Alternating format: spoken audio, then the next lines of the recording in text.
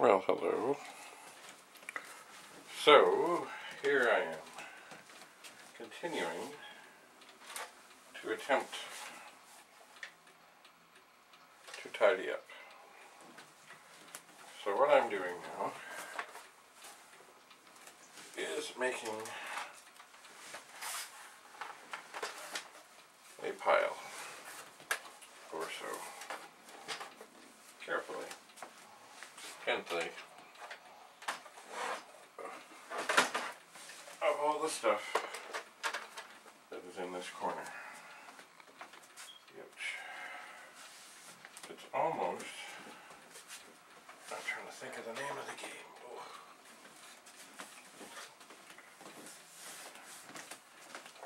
Don't remember where.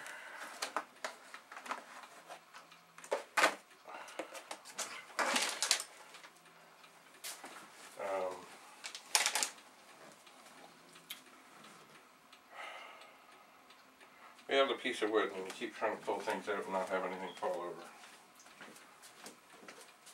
It's kind of like that here.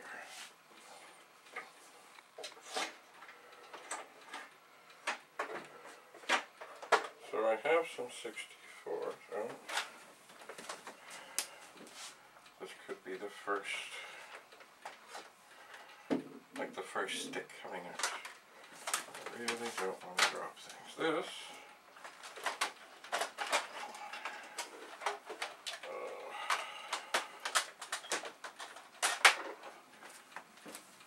is a power bar.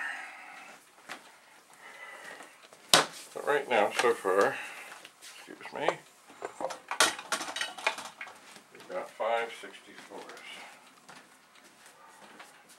There will be more.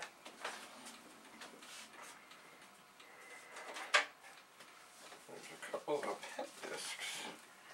I will put them carefully with discs. Oh look, the top of a 1541.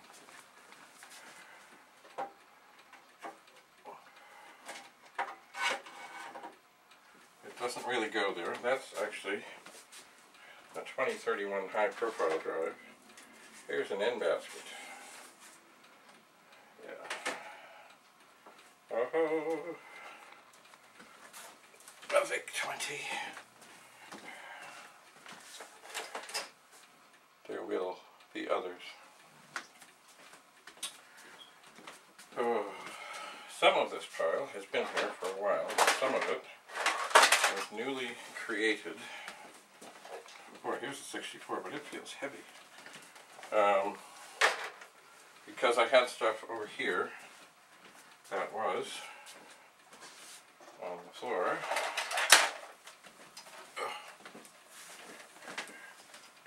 Somewhat neat. 7 64s.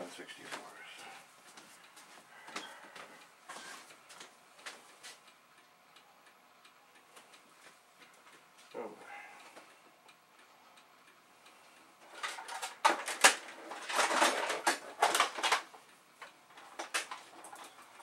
Getting organized is not as easy as it sounds. What I am planning to do, planning. Look, another power bar. I'm going to hang it on the lamp. Is end up where I have a power bar or two up on the table here. Easy to access.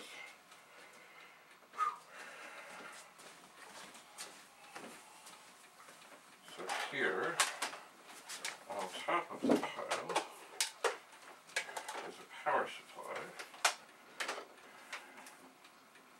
And I think it still could be plugged in.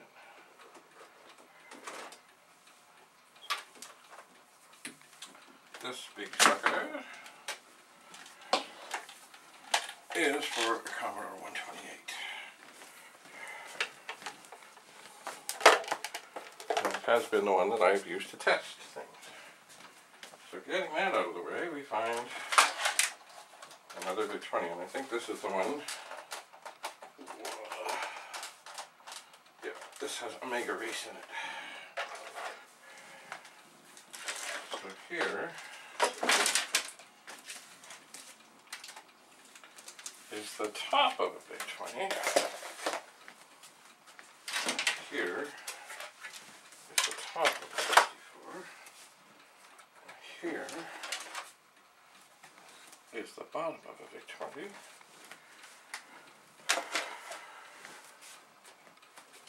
And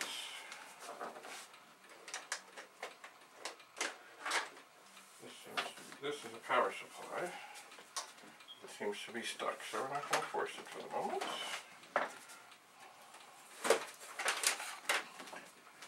Here is the bottom of a Vic-20.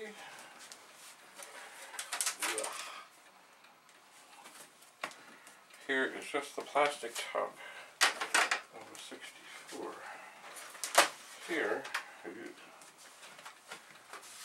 Here's a 128 that seems to have had some spillage of some sort. 128.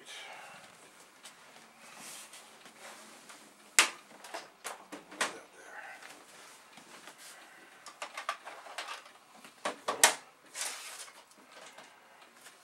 Here is a wayward screw.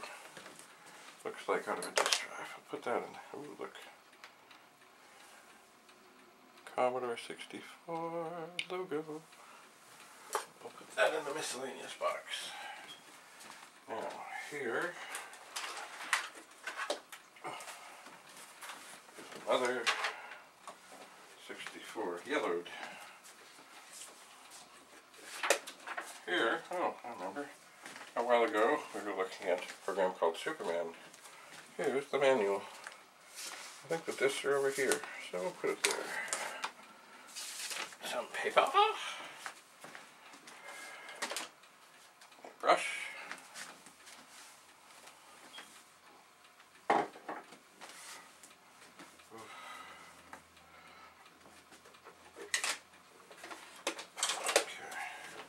Look. It's a white data set. One of the things that is, I mean, it's good to get organized, I think. But some of the things I'll have to test again because I probably didn't mark them. Actually, you know, I should probably look. Another data set. Different, but the same.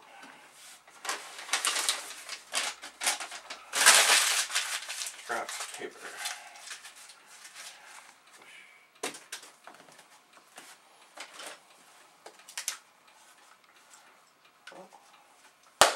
Glasses. Sunglasses, I don't know why they're in here. Good.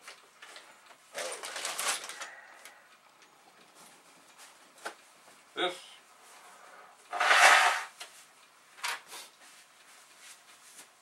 is a multi-purpose paper product.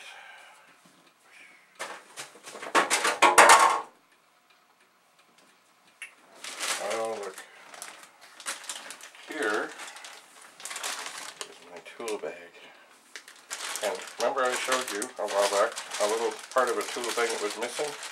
Yeah, it's in there. It's in there. And it does have one socket attached. There must have been some good reason that I did that. What it is, I don't know. Here's the little pieces of paper that I mark things with, if they have worked or not. But you know, I really should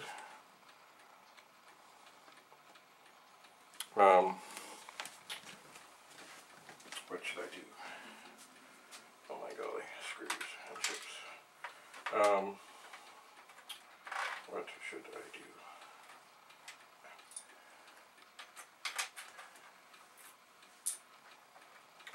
I should pick up these chips. And I'm going to have some stuff to go through. I will put them in this bin. And I believe any chip I leave around that I remember is good. Here's the 64 I've been testing things with. And top of it, a whole nest of screws. Of various sorts, of course. I think a lot of them are from a disk drive. I'm not sure. I'm going to try and catch them. Well, not bad. Some of them are stuck. So I'll put them in the same bin that now has lots of screws from various things. So I will remember this with the 64. I've been testing things in. I remember, oh, and there's a screw. Oh, there's 2 screws on the keyboard. It is missing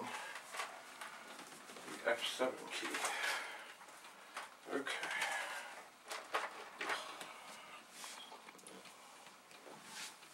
More screws.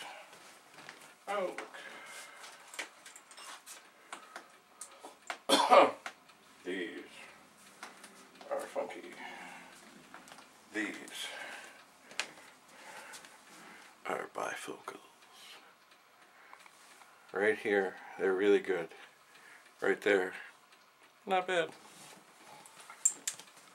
I will put them too in there. Here is some other strange miscellaneous bits, including screwdriver, marker, some sort of foot off of something, a pop tab.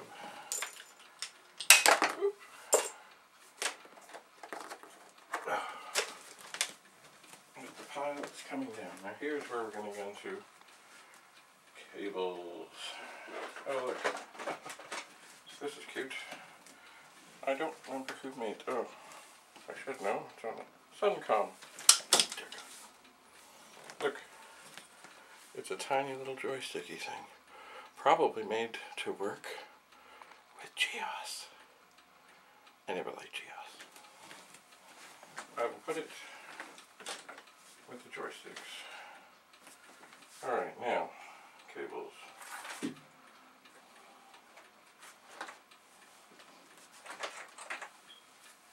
Well, that's easy. That's a power cable. That's a serial cable for a 1541. This one I can't really hang because it's all wound up. So be it. This end of the table was really, that's a T1001 power, was really haunting me.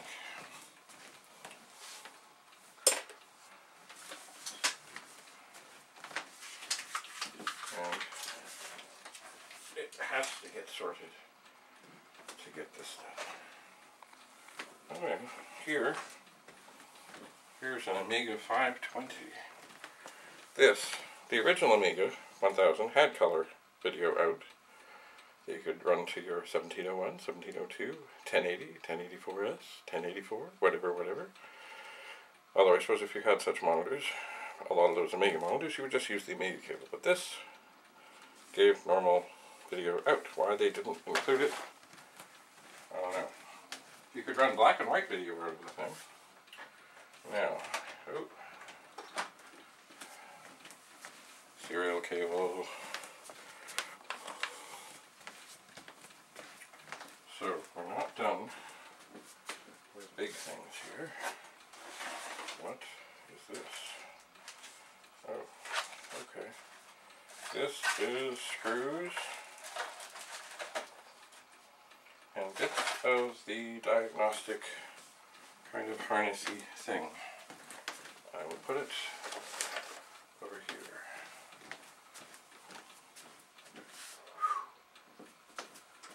Oh, I hate that. There's almost nothing worse than stepping on the end of a cord like this. I almost get it. Not quite. This looks like a power supply for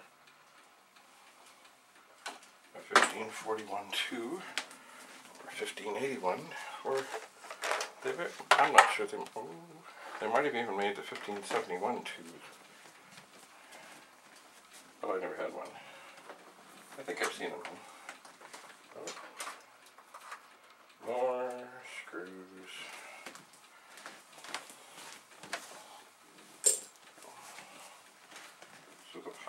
getting down. Now we're getting down to cables. What is this? Okay, that can stay. That is hooked up to the back of the monitor.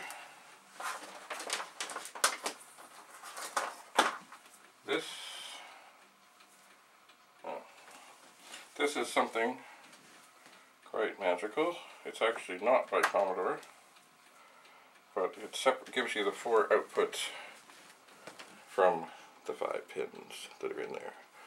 So it's very handy for a lot of machines, because a lot of machines had the 5 pin, like the Vic-20. Serial.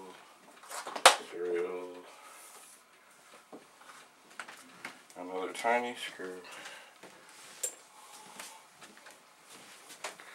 So, excuse me. Oh, golly. This is kind of fun if I can get it sorted.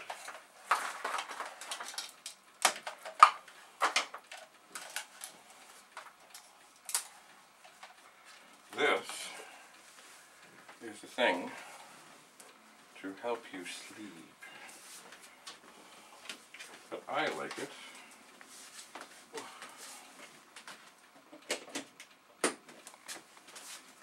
because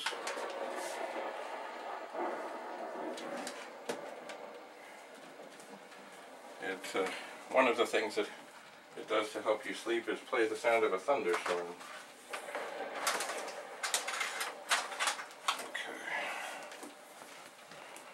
Oh, so soothing. Power cord. Now we're getting into other interesting things. Oh. Here's another video cable. Is it made by Commodore? I think it is. So this would be one. Oh, it's an 8-pin that would go to the back to give you the separate video inputs. If you don't know what I'm talking about, we'll talk about that sometime. Here is the top of a keyboard from an SX64. Undoubtedly from a keyboard I took apart.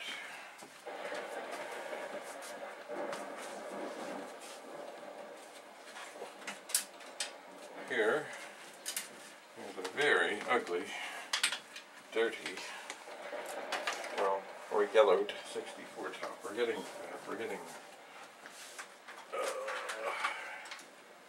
here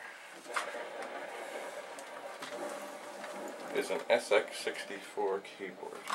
Is it all there? It is.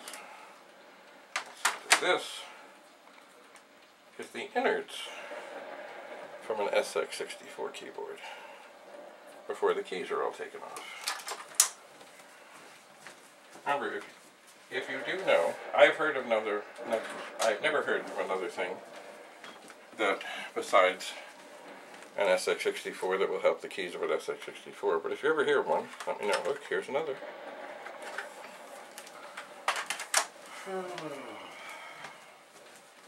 Now here,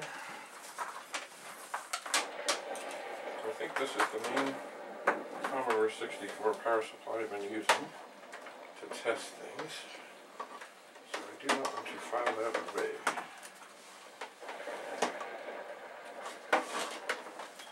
There's a couple of cartridges that I don't really need handy. They're for the Vic-20.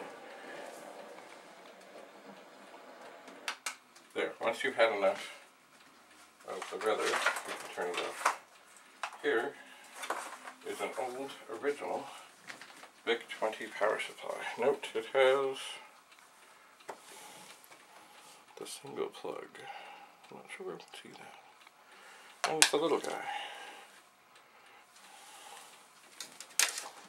Most Vic-20s have the Commodore 64 power supply and the adapter, but the early ones had 2 prongs. Now here, I haven't had this going for a while, but I want to keep it together. Woo! Oh yes, chips.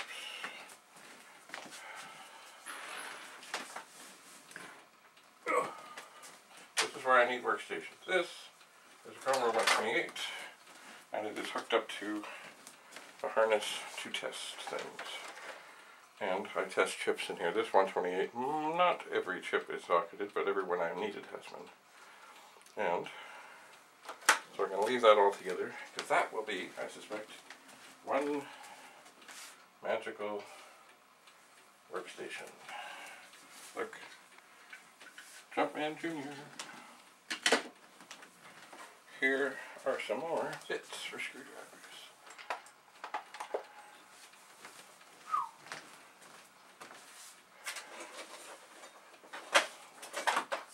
And another screw, and another serial cable.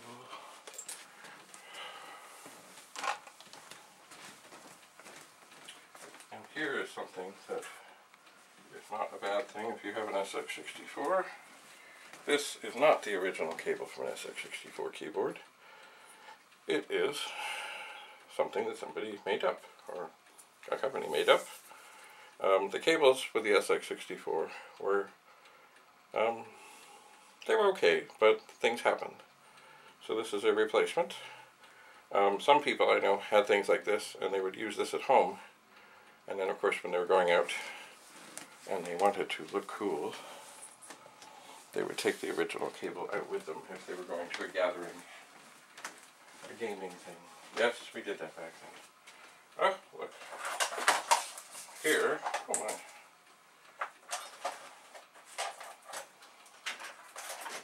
Oh my. Here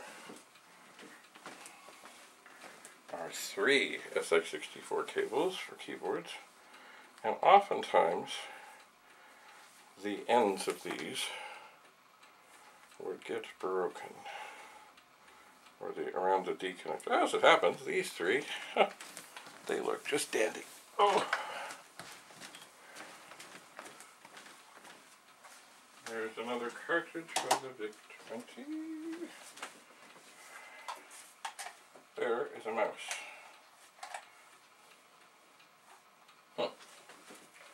I will put it with those joysticks and things. I do not know what machine it is for. It could be an Amiga. It could not. Oh. Indiana Jones and the Lost Kingdom.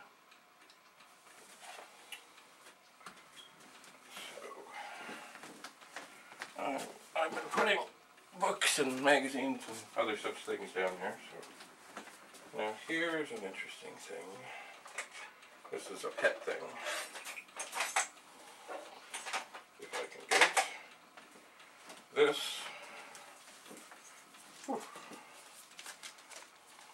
I can get it undone, is an ADA 1600. It's a PET printer interface. And this would plug onto the PET. I'm not going to say which port because I don't remember. And this would plug on to the printer. And I will have to look up how this all works, so don't do anything based on what I just said about connectors or cables. But I know what it is. See, some people, actually Commodore very rarely ever made the best printers. So people, kind of like speakers with a stereo, wanted their, whatever it was they were printing, to look good. So there were many, many other companies that made printers, and, look at this, a cable for an SX64, and I'll hold it up here, I'm not sure if you can see, but the ends, or the sides of the cable, are indeed broken.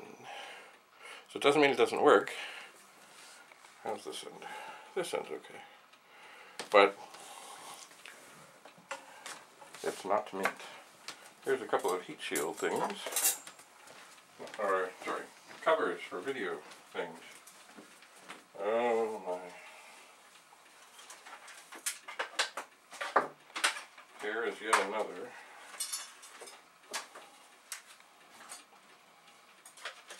Top of a Commodore 64.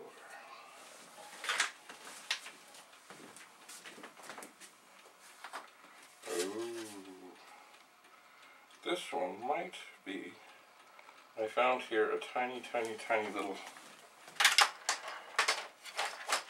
not, it's not a spring, it's a little rubber thing that was, I remember I was opening up one C64 long ago, and I found it had a keyboard unlike anything else I had seen. I could be doing it. Or it could just be a wayward rubber thing. Oh my.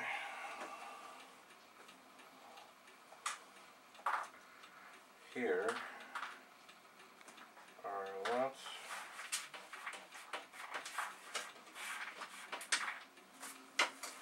of screws. Some of them, I think, ooh, oh come on, from the bottom of keyboards. They are tiny, not all of them. And should I have kept them all nice and neat? Yes, I should have.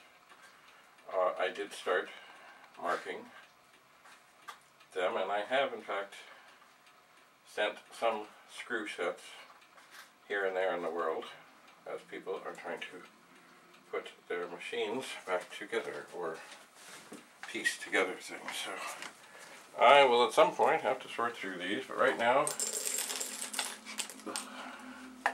into the bin. So we are getting there. Here is a chip.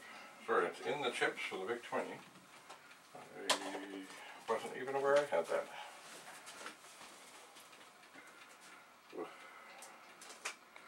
There are some CDs and DVDs from all kinds of things. Ooh.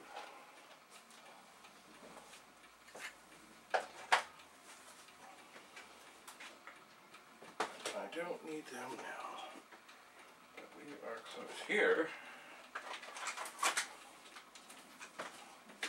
are two joysticks. One of them is kind of opened up. But anyway, these are Atari kind of joysticks. It's funny, I was reading something somewhere that years ago, Commodore was sued by Atari for making joysticks like theirs. I found the Atari joysticks to be pretty awful, so I don't know why anyone would care, but you know. So we're almost done here. Another serial cable to the lamp.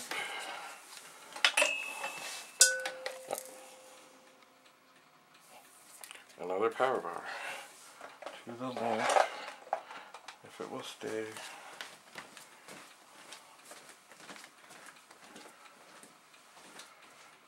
Oh, here's some sort of modern thing.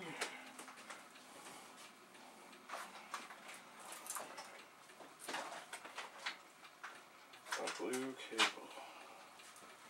It's over there somewhere. Oh look. Oh, this is a pool table brush, because of course we're on a pool table.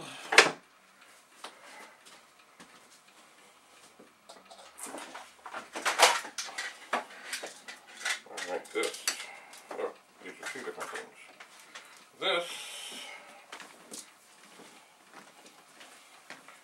is a printer cable of some sort.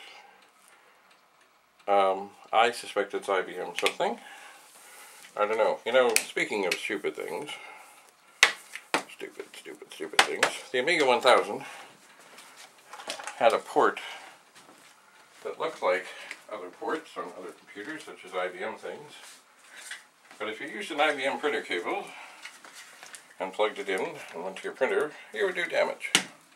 So you had to have an Amiga cable, but it looked the same. I mean, the port was the same, everything was the same. This is a little, I think it might be a G-Wiz printer interface for a Commodore 64, a Vic-20, or 128, I think. Certainly it has a parallel port, not an IEEE port, and it has the power supply from the cassette port and the serial port thing. I will have to, as I will be going through some printers, undoubtedly that will come in handy. So, we're almost, now this thing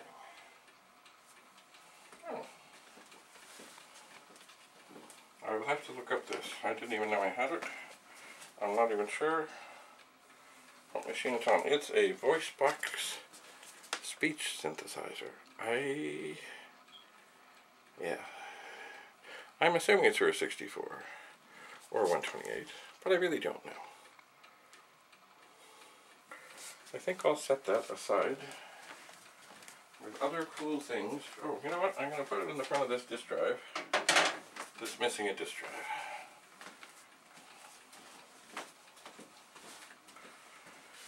Oh. What is this? Weird. Oh.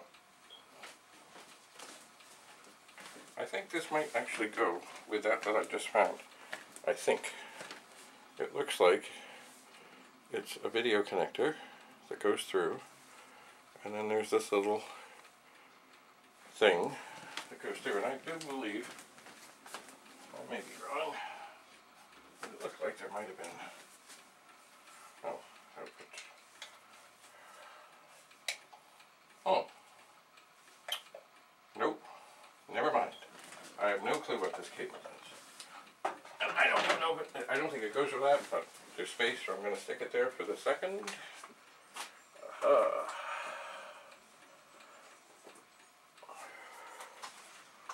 Here. Oops. Here's another keyboard. Just a keyboard. A 64. Oh, these might come in handy. Here's another 1541 test demo. Here's the 1351 mouse utility desk. Cool. I'll put that in my bin along with the screwdriver.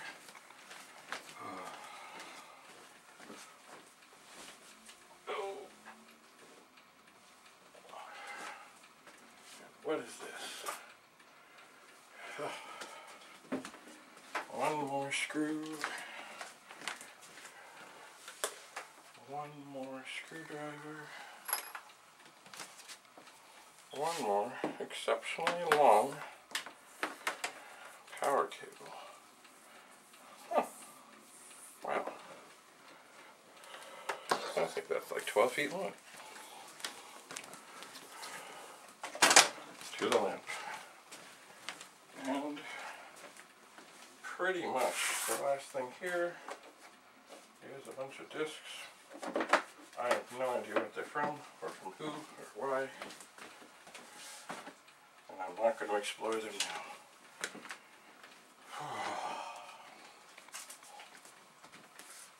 So, getting hot in here. So the table is sorted somewhat. How many? 64 things? 1, 2, 3, 4, 5, 6, 9, and then some, you know, parts, pieces.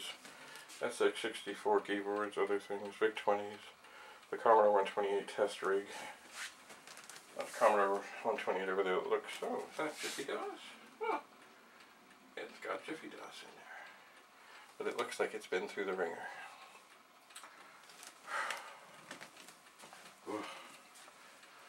So, the table is not clear. On the other side over here, there's a Super Pet, an 8032.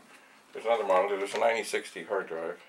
And of course the 8296. I was thinking of having the 8296 sit over there on top of a 4040 for copying and testing and other such things. But I've since decided the 8296 has a separate keyboard.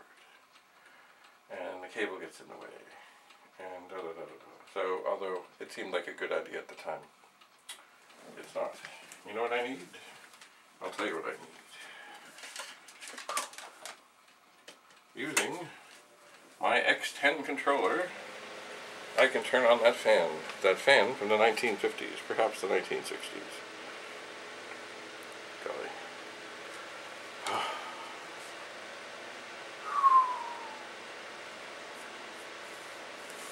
So at the beginning of the day, this room had pretty much been untouched, unchanged, unmolested in a number of years. Now, the pool table is almost empty, you know? I could, if I felt like it,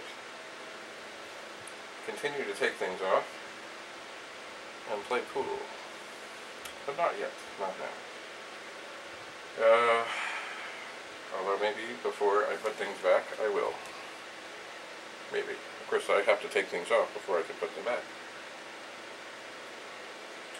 Anyway, I think it's coming along. I am somewhat pleased. I have no idea what time it is. I think I had my phone here. Oh, the famous glorious. Remember, Electrohome, long life.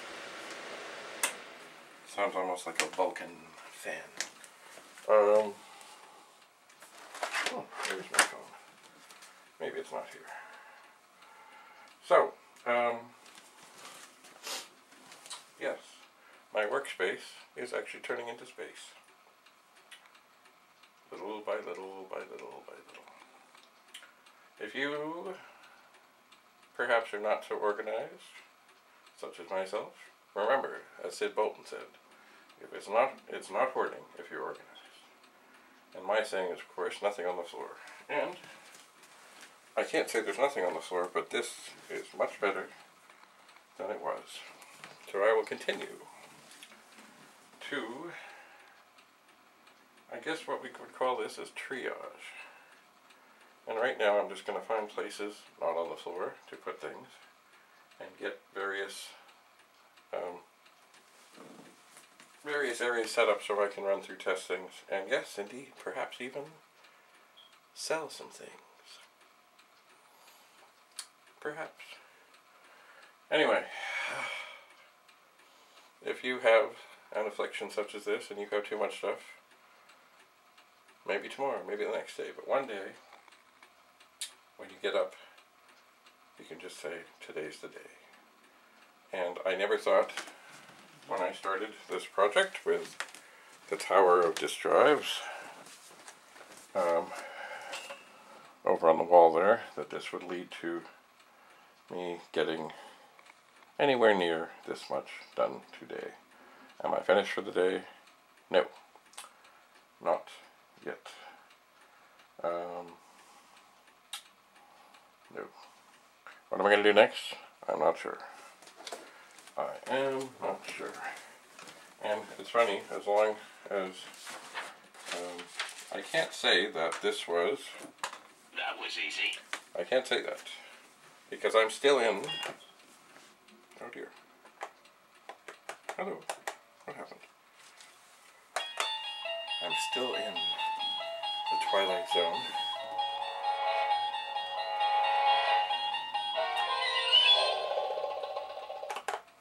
But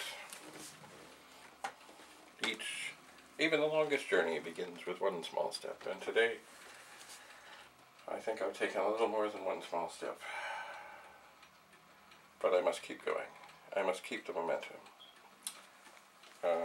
Anyway, thank you for being here. Stay tuned.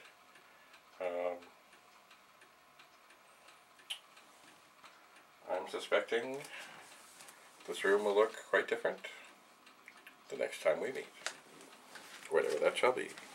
Thank you again. Be good. Bye for now.